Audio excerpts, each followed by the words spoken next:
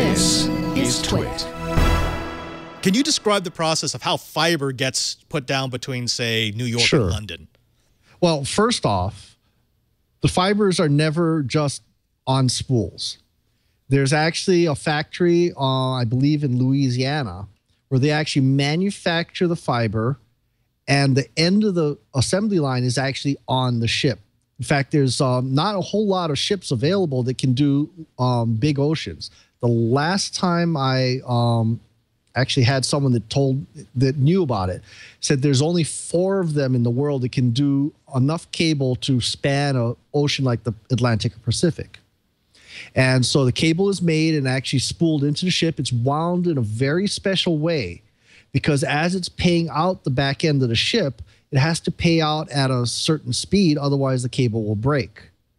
So it'll actually pay out, and every 80 to 100 kilometers, there's this torpedo-like thing that's molded onto the cable that actually holds the repeaters. So there's power going down, and basic physics. Fiber optics doesn't care about high voltage electricity, so it doesn't have any inductance. So you can actually run power with your communications. It runs the repeaters, boosts the signal, and then goes along the way.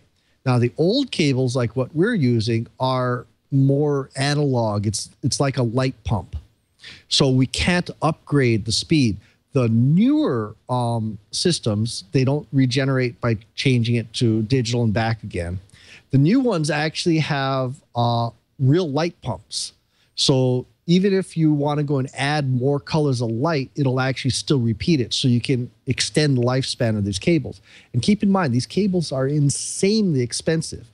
Most of the time, no one's going to tell you how much they cost, but I actually had a person that designed one, and she let loose that, yeah, there's a cable that goes from one of the northern islands of Japan. Yeah, and that's one of the cable ships. Goes from the northern islands of Japan to Alaska, and that was a $4 billion cable. That's billion with a B. So most transoceanic cables are so expensive that no one country owns them. It's usually a consortium. So the group that I'm working with, we're actually trying to get one that lands in Rhode Island. It's called TAT-10, and we wanted to cut it and wrap it around the Titanic. Unfortunately, the consortium that owns the cable has disbanded, and getting permission to take it over is not possible anymore. So we're waiting on the next consortium to retire TAT-11 and see if we can put cameras on the Titanic.